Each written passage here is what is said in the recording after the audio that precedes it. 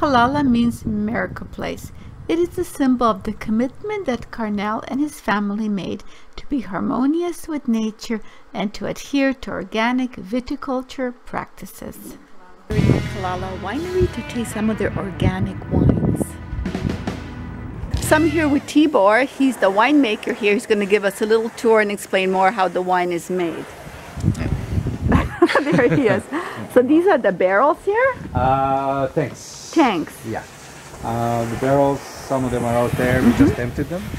So the whole process, basically, this is our crush pad. And these tanks outside here right now is a temporary position because of the renovations. Some of them will go inside, some of them will go in a separate building that we're putting up this summer, just to be ready for September when the actual harvest starts. Perfect. But everything happens out here. Okay. The equipment comes in, the presses, the destemmer, crusher, the grapes are moving in. These are just some empty tanks. We call them totes. These here actually are ice wines. Both emptied. These are the barrels. Part of them. We have Oak barrels. And this is the owner? Colonel. Okay. And he's going to be pouring some wine. And what is it that you're pouring? It's a Pinot Noir. Pinot Noir. Is that grown on the estate? Yes. Nice. And that's all organic? Yeah, all of it from organic grapes. All our vineyard is certified organic. So we don't do any conventional farming. Nice. All right, so the moment of truth.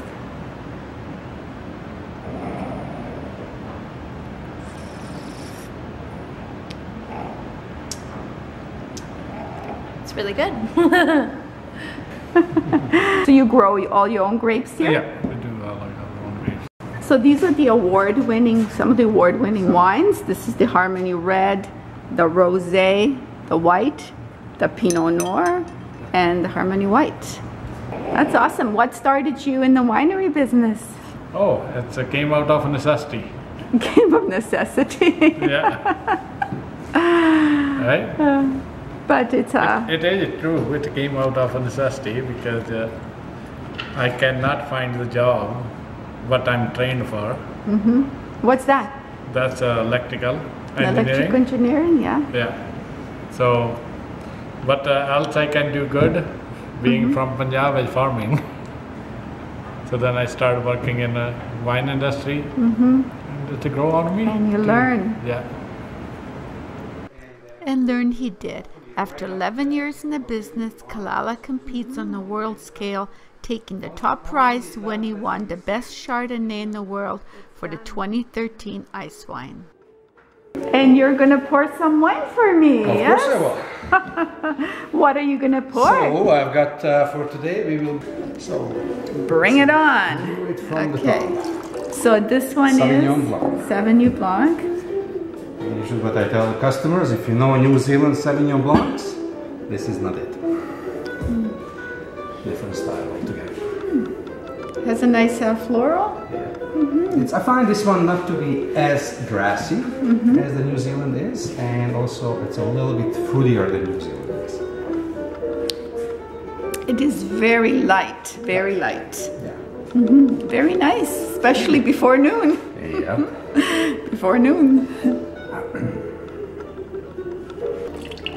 This one's called the Harmony. Harmony White. We have two Harmonies, white and red. Okay. So this one is the Pinot Gris, Gewürz, Riesling, and Auxerrois blend. All right. It's quite a bit drier. It's on the nose. On the palate is a different ballgame. Yeah. One day some customer says that he has a category for wines that he calls schizo. Nose is one, palate is different. Yeah.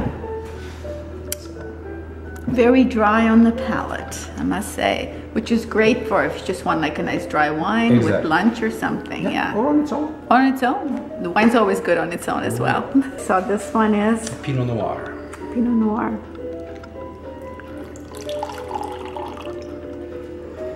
Has spent about 9 months in combination French and American oak. In our Pinot program, we don't use brand new oak at all.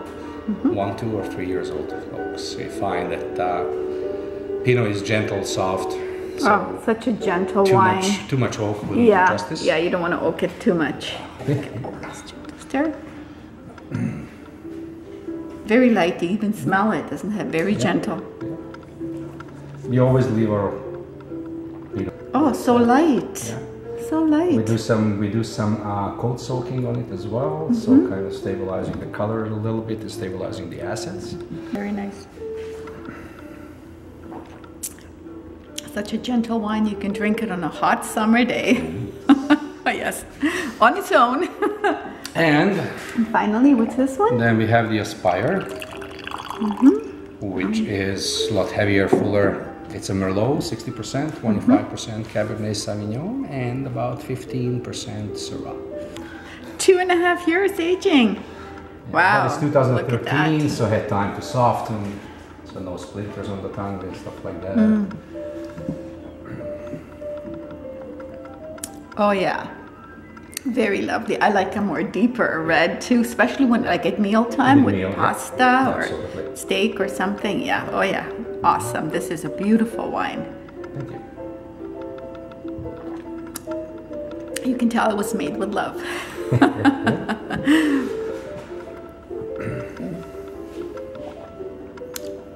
Lovely. Well, thank you very much. It was my pleasure. Thank you.